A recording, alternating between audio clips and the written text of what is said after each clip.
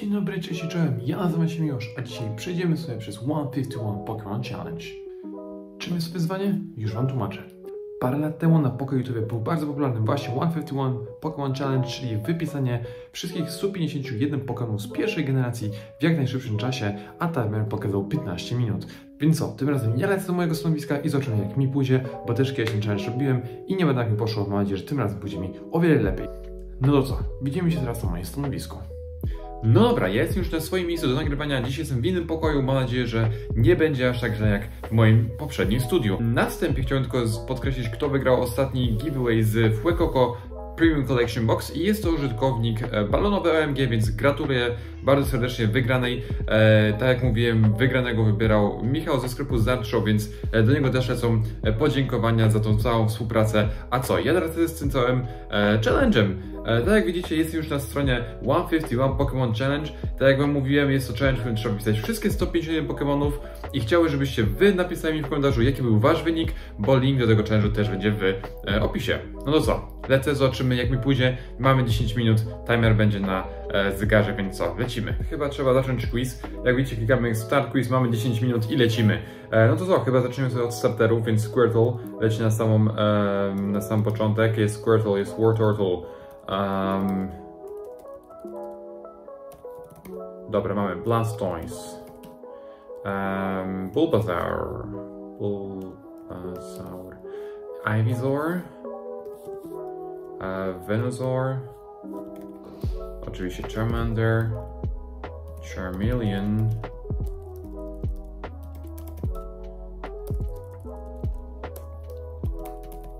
i Charizard. Okej, tak jak mówiłem, może pójdziemy sobie teraz do legendarnych Pokémonów. Jest na pewno Mew, jest Mewtwo, legendarne 3 ptaki, czyli Zapdos, Articuno i Moltres. Okej, na pewno będzie Snorlax. Pseudo-legendarne, czyli Dratini, Dragonair i Dragonite. Co tam dalej? Porygon, na pewno. Porygon. Electabuzz. Magmar. Jinx. Dobra, Pikachu, na pewno. Raichu.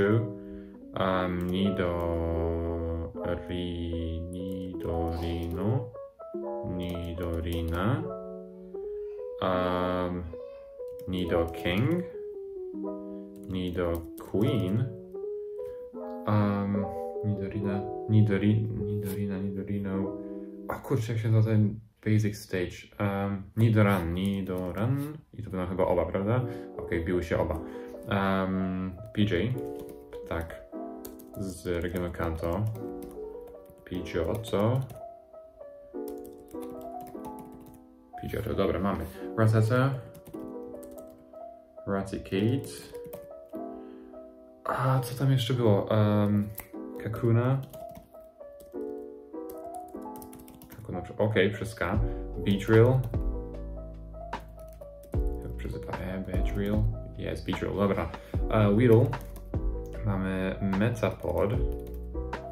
Butterfree. Okej, jest Butterfree. Caterpie.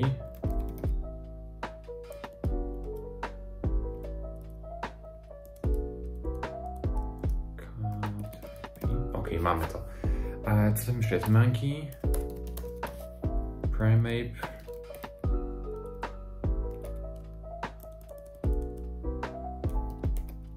Jak się pisze Primeape? Kurde, dobra, nieważne. Lapras, na pewno Lapras.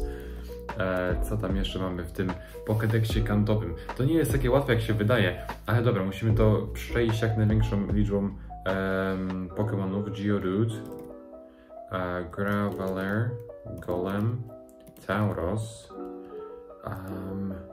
Bellsprout,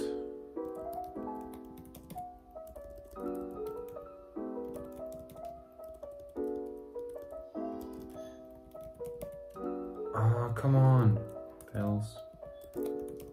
Okay, jest Bellsprout, Victory Bell.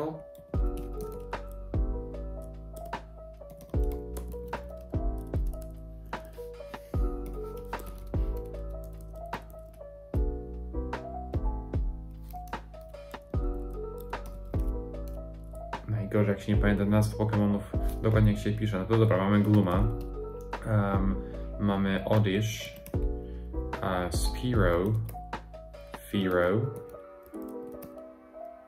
co tam jeszcze było? Kurczę, Jigglypuff, okej, Wigglytuff, Chansey, myślę o base'owych kartach Alakazam, Abra, Kadabra, okej, mamy to, Poliwag, Poliwhirl, okej, Poliwrath, okej, mamy to. Co tam jeszcze mamy z tych holokart? Okej, Hitmonchan, Hitmonlee, okej, mamy to. Hitmonchan. To tak szybko wypada z głowy, mówię wam. To nie jest takie proste, jak się wydaje. Sandshrew. Sandslash.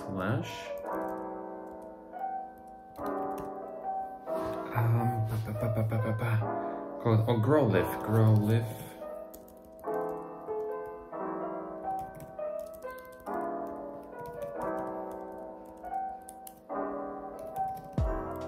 Nie pamiętam, Arcanine. Okej, Gengar, Haunter, Ghastly.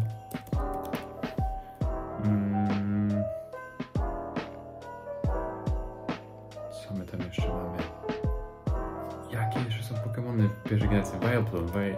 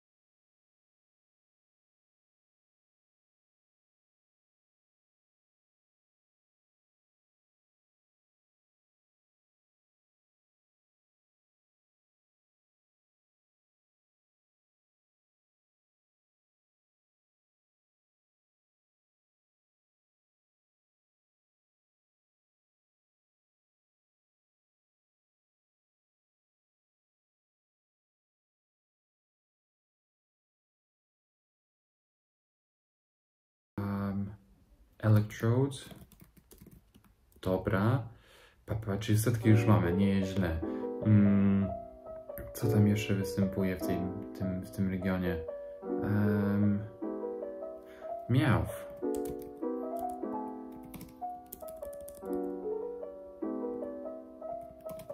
Kurde. Persian. Okej, mamy Persjana. Nie, girl, się inaczej pisze. Co tam jeszcze jest? Psojdak. Goldeen. Star you. Star you. Star me. Horsey. Cedra. Tentacle. Tentacruel.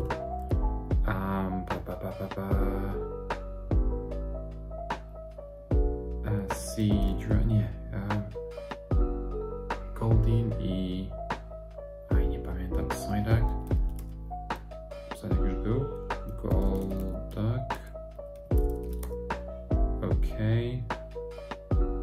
I chyba koniec. Dobra. Więc tak, jak widzicie mój wynik to 114, 151. Clefairy, Clefable, Vulpix, Ninetales, Parasect, Meowth, źle napisany. Growlife, ok.